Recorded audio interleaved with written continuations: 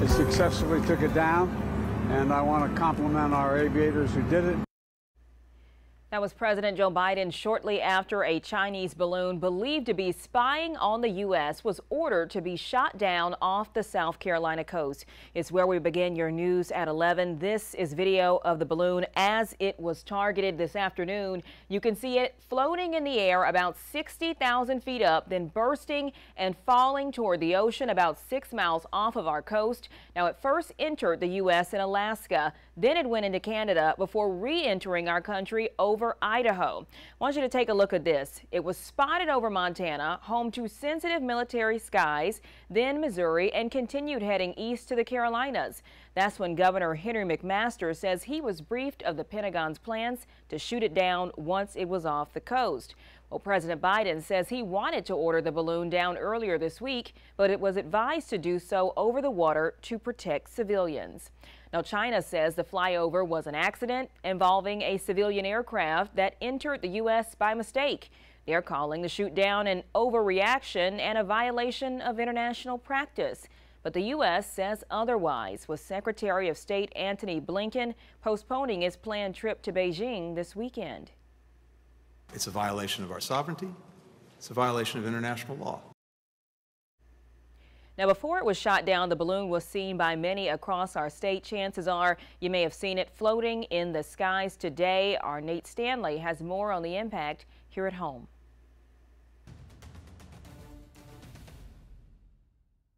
I thought it was pretty cool to start with, but then you get to thinking, like, why is it there?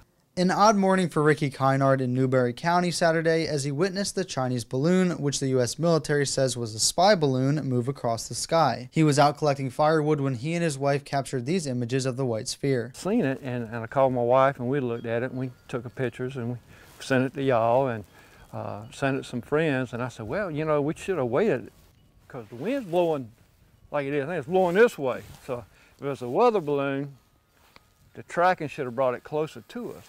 I was calling my neighbors because, you know, if we could see it, I want them to see it because it's interesting. You don't see that every day. I called my daughter, woke her up, I believe. My neighbors called them over there. They saw it.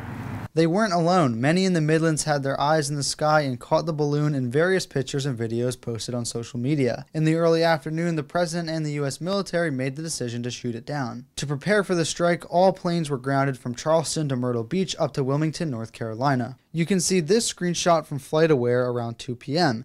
Empty airspace above the coast. Videos also captured when an F-22 from Langley Air Force Base in Virginia fired on the balloon. It could be seen falling toward the ocean, authorities in Myrtle Beach warning late in the day for people not to pick up any debris that could have fallen.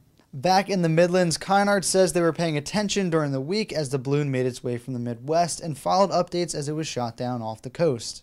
We followed it on Facebook. Some Columbia friends of ours seen it in Columbia, and once it got past the nuclear plant, it picked up steam. The Kynards are glad they got to witness a piece of national history, but aren't eager to do it again soon. I hope we never see it again, but we live in a weird time. In Columbia, Nate Stanley, News 19, WLTX.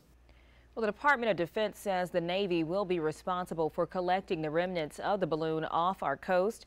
Those remnants did create a 7-mile debris field in the Atlantic Ocean.